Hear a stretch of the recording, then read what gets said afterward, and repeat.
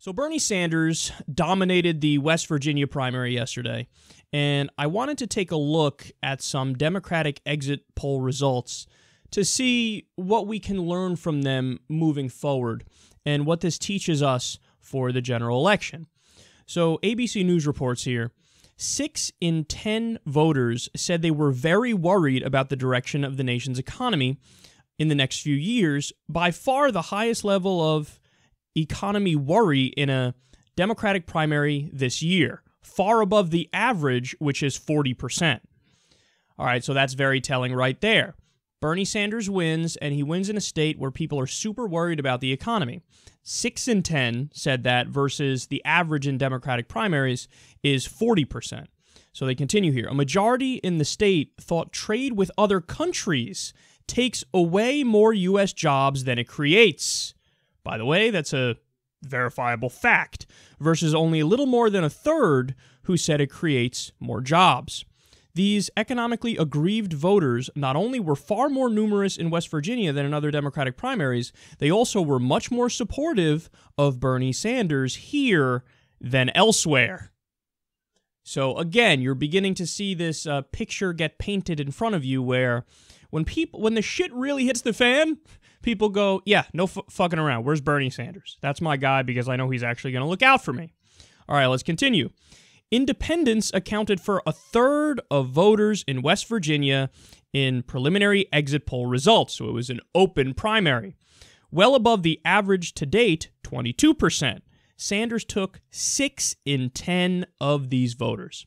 See, now this is, again, a really, really important point because what it shows you is, and this has been the case all along from the very first primary we had, if you had a system that was an open primary system, so independents are allowed to vote, in some states you're allowed to get crossover votes from the other party too. When you allow that, guess who does better unfailingly? Bernie Sanders. And I don't know if you guys know this, but in the general election, that's kind of how it works. Independents are allowed to vote, and you could be a member of whatever party you want to be, and you could do a crossover vote.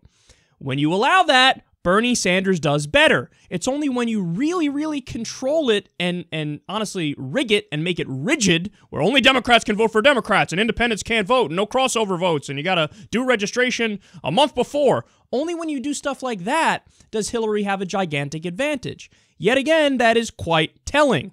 All right, let me give you more. Roughly 6 in 10 voters in preliminary exit poll results say honesty or empathy are most important to their vote, not experience or electability. So, yet again, who wins on the front of honesty and empathy? Bernie Sanders by a landslide.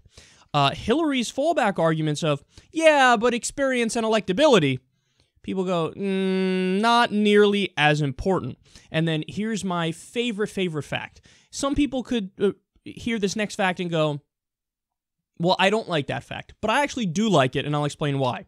Here it is. West Virginia Democratic voters were among the least liberal so far this year. Fewer than half said they were liberals versus an average of 62% in previous Democratic contests.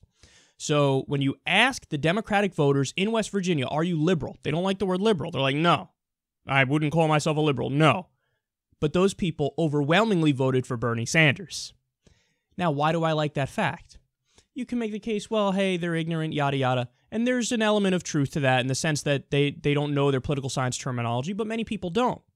But what I take away from that is people just listen to what he says, and they're not categorizing it in, oh, that's liberal, oh, that's progressive, oh, that's moderate, oh, that's right-wing.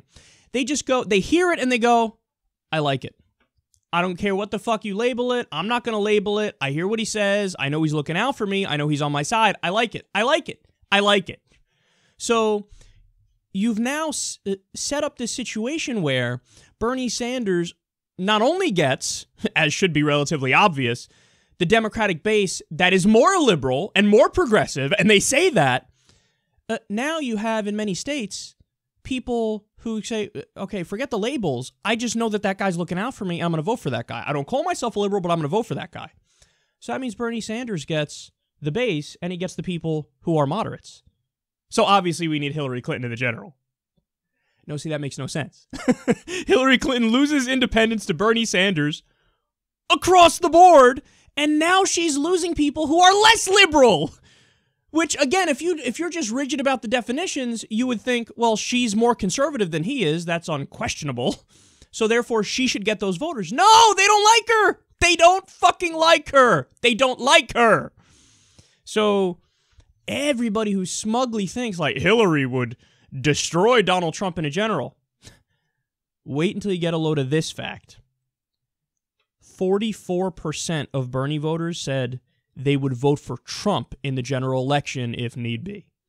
44%, nearly half of Bernie Sanders voters in the West Virginia primary said, I'll vote for Trump over Hillary. Iceberg dead ahead. I'm telling you guys, this is real.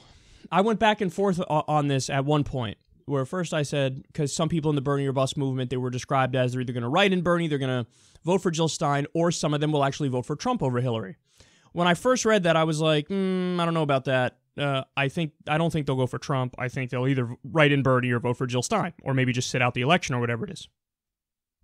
Now I get the sense, not only from these numbers, but from other numbers, and honestly from anecdotal evidence of people tweeting at me and people saying in the comment section, for example, on my YouTube videos, like, no, I'm not kidding. Like, I'm a Bernie Sanders voter. I'm a diehard Bernie Sanders supporter. I love Bernie Sanders more than anybody. But if he loses, I will vote for Donald Trump over Hillary Clinton. So you don't think this phenomenon is real? Oh, you got another thing coming to you.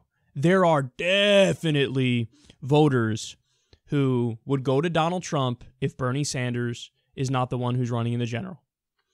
So, again, for all the smug, condescending people in the Democratic establishment who are so utterly convinced that Hillary Clinton can't be defeated, it's a tap-in, it's a gimme, there's nothing going on here, she'll destroy Trump. Geez, you have another thing coming. You have no clue. It's a coin flip election. That's what it is. Is it possible she beats him? Sure. But is it also totally possible that he wins? Absolutely. He gets independents to vote for him. Over Hillary Clinton, even though Bernie gets it over him. He gets crossover voters to vote for him. And in a general election with Hillary Clinton as the Democratic nominee, you know what's going to happen? Turnout's going to be low. You know who wins when turnout is low? Republicans. So, you want to roll the dice?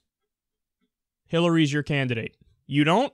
You want a country that's actually going to become a social democracy and have FDR 2.0 and a New Deal and a better situation for middle-class Americans where they get health care, they get college, we allocate our tax money better?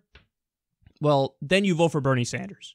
So in other words, if you really, really care about the issues and a better future, then you vote for Bernie.